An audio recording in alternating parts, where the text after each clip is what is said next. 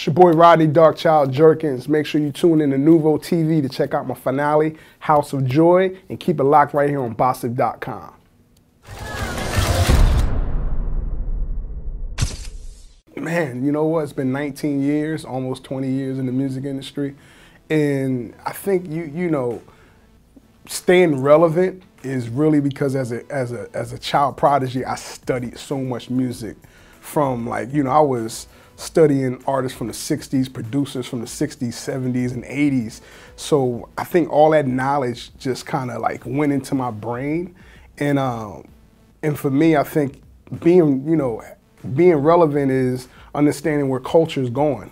So, you know, and knowing, having the pace of where music is and where it's going. I always tell people, the youngins that come up under me, they say, yo, I want to do a record for so-and-so. I say, don't do what's now, do what you think is next.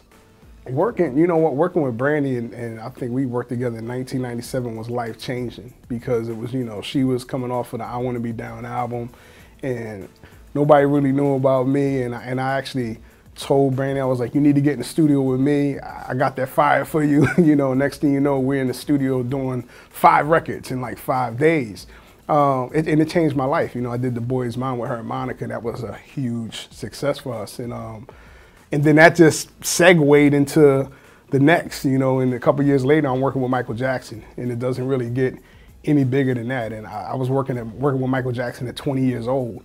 So, you know, to have that childhood dream to work with someone like Michael and then it actually come true was life-changing. The process of working with Michael Jackson was so intense because he pushed me to the limit, like creatively. Michael would call me at 4 o'clock in the morning and say, play me what you got. And I'm like, oh, I'm about to go to sleep, you know? But that's how he was. He was so into the creative zone. I never forget one time I was working on some stuff for him and he said, it needs a fresh sound, it needs a fresh sound. You need to go outside and hit some things. And I said, what you mean? He's like, find a junkyard and go and bang on some things, create the new snare, create the new kick.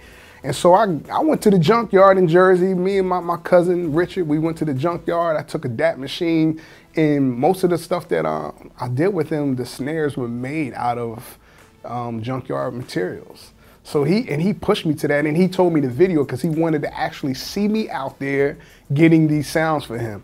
And working with him was the best experience of my life. He actually taught me publishing, the business of publishing. He told me, you know, how to retain it, how to create a new company, how to buy catalogs. He taught me that at a young age, and so my success on the publishing side is really due, you know, to him teaching me that game. Wow. Oh yeah, it's funny because I remember when the show first came on, I got a tweet from someone that says, I was a fan until I knew you married someone that wasn't black.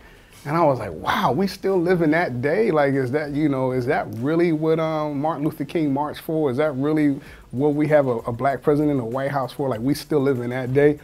And you know, you're gonna receive those. I have kids that are mixed. We're both minorities though. But we have kids that are going to deal with that. They're going to grow up with that.